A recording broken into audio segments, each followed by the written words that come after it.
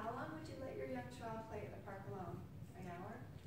4 hours? At what point does it become likely that your child won't be there when you return? Statistically speaking, it would likely take 750,000 years for a child left alone in a public space to be snatched by a stranger. Does that affect your decision? Security is both a feeling and a reality, and they're not the same. Please welcome Brian Simmons.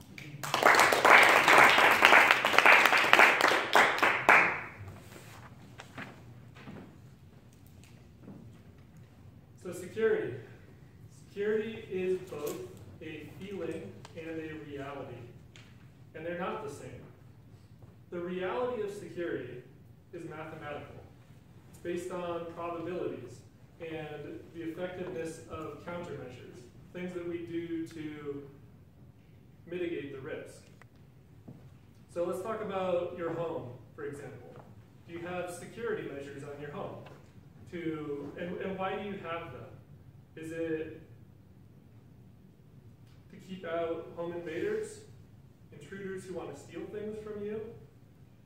These countermeasures that you have, like locks on the doors and closed windows, are these effective? Do they make you feel more secure? What about identity theft?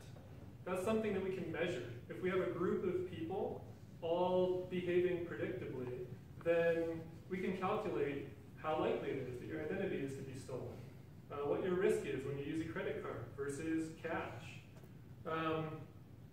We have statistics all over the place on things like murder rates and kidnappings. And we know how likely they are to happen, and we can apply that to individuals.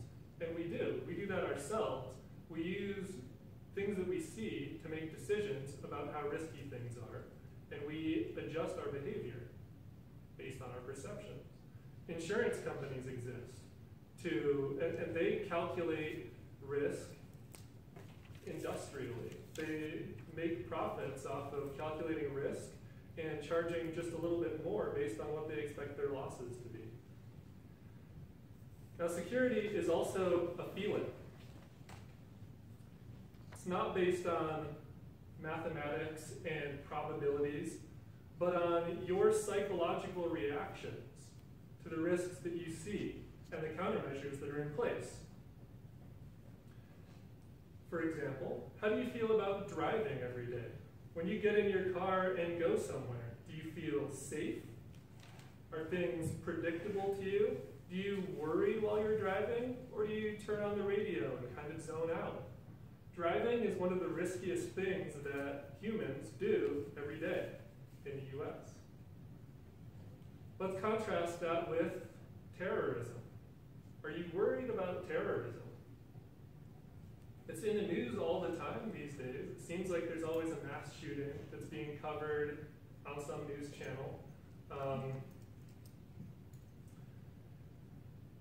The TSA, the Transportation Security Administration, was put together as a response to a terrorist attack 15 years ago. And it was designed to help people feel more secure after the 9/11 attacks. So now when we go to airports, we stand in security lines. Everybody's checked for explosives, weapons, contraband. We take off our shoes because 15 years ago there was a guy who wanted to get on an airplane with a shoe bomb. Now we all take off our shoes. We all get checked.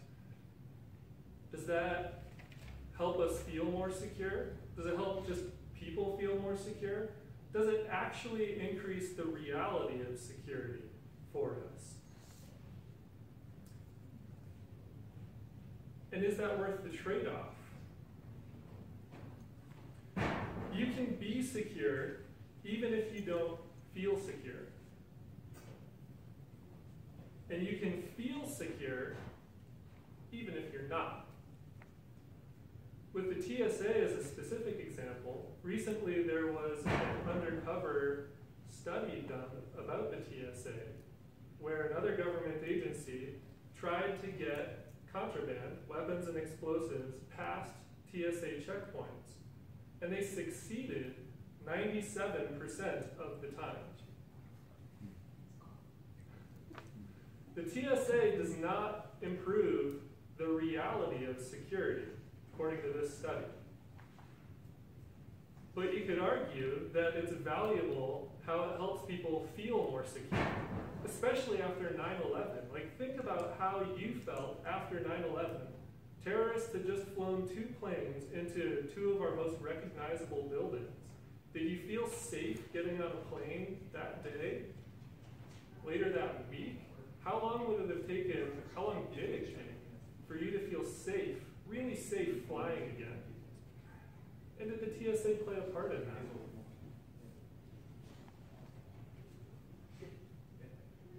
When you're looking at security, it makes no sense to look at it in terms of effectiveness. Is this effective against the threat? Is the wrong question to ask. You need to ask, is it a good trade-off?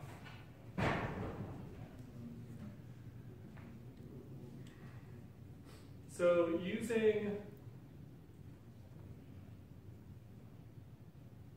let's talk about terrorism some more. And let's say you're specifically concerned about terrorist attacks. Let's say mass shootings. And you want to protect yourself against that threat because you're worried about it.